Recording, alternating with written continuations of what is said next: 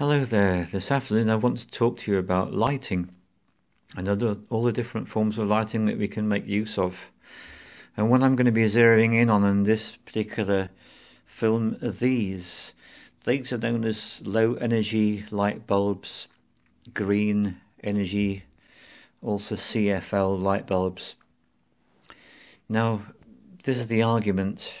If you have any of these in your home, and I did have, my strong recommendation to you is to do what I've done, which is to take them all out, handle them with very great care indeed, and then when you've got them all together in a safe place, I invite you to take them to your local tip, which has a special place for recycling fluorescent light bulbs.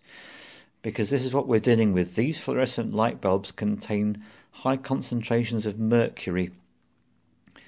And should one of these break in your home, you've just created yourself a situation whereby you are then going to be living in a toxic environment with up to 20 times the maximum permitted levels of mercury in your environment, or you've got a bill which could come up to anything around £1,500 to have your home decontaminated from the mercury.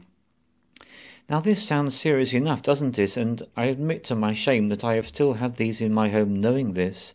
And it wasn't until I came across the book The Perception Deception, where, and you can always look that up on Google and find out about how to get hold of it, where he goes into great detail about just what else these particular light bulbs do. So something else they do is they emit a level of radiation which is really quite scary. In fact, I'm going to draw your attention now to this little chart, and let's see how well that comes out on the focus. The one on the right hand side is the green light bulb, and the one on the left and in the middle are respectively LED light bulbs and a normal light bulb. So what I've discovered in addition is that these light bulbs emit a very high frequency of radiation, and this wavelength is too high frequency to be detected by the human ear, and seems to have the ability to cause us all sorts of problems, including long-term depression, headaches, insomnia. The list goes on.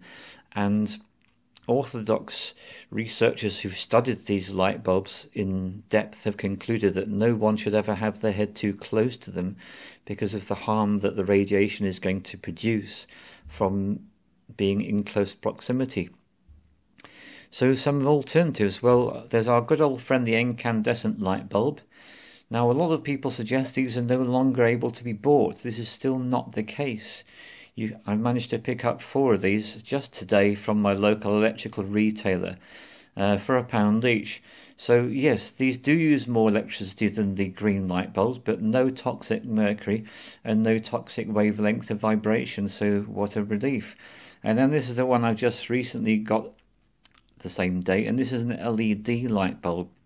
Now from the chart that you saw previously, they have an even lower level of vibration than the incandescent light bulb. So not only are they very good for the economy for electricity, but also even less of a problem.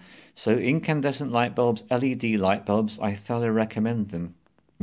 And here's another form of LED lighting, which is lighting that's available around Christmas time.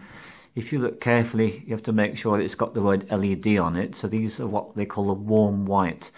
The ordinary white definitely does feel cold and stark and unfriendly, but the warm white is a very pleasant light to have in your space.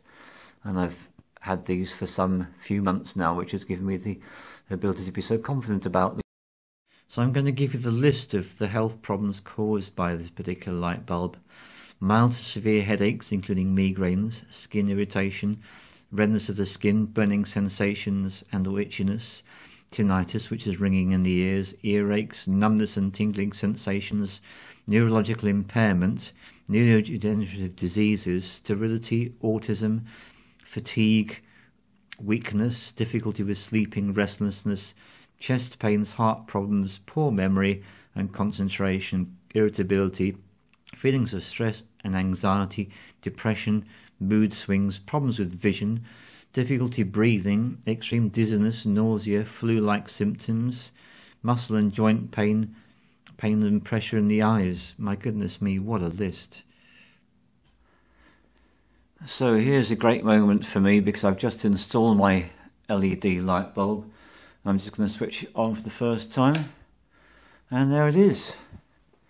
So it comes up to straight maximum light levels immediately, unlike the horrible so-called green light bulbs, and the light is good. It's definitely not that cold harsh blue, it's that warm white again. So very grateful for my LED light bulb, and I wish you all the best in removing those toxic, harmful light bulbs from your home and replacing them either with a green one. Now this, in the local electrical shop, not the cheapest place by any manner of means. This is a 10-watt light bulb and it cost me £15. You can get them cheaper on the internet, I'm sure you can. And this is another form of lighting you can use. This is a halogen light. Now, it's certainly bright enough.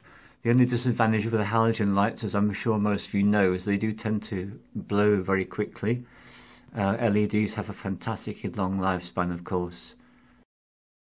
And so the end of my story on these light bulbs is to pack them up safely, take them to tip, dispose of them, and never have anything so toxic in my home again.